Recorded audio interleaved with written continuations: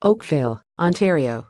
An Ontario Town Council will continue Wednesday to hear submissions on a plan to demolish the historic Glen Abbey golf course despite its heritage status.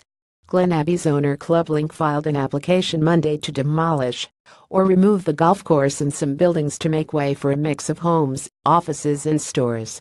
ClubLink is battling local residents over its redevelopment plan for the golf course, which has hosted the Canadian Open 28 times. In August, the town of Oakville voted in favor of designating Glen Abbey as a heritage site, giving it some protection under Ontario heritage laws. ClubLink has accused the town of overreaching, but says it will not appeal the heritage designation. Council heard Tuesday night from a number of groups opposed to ClubLink's plans and will take up the issue again on Wednesday night. The company has applied to demolish the golf course and several buildings, but some sites, including stables and the Canadian Golf Hall of Fame and Museum, will remain.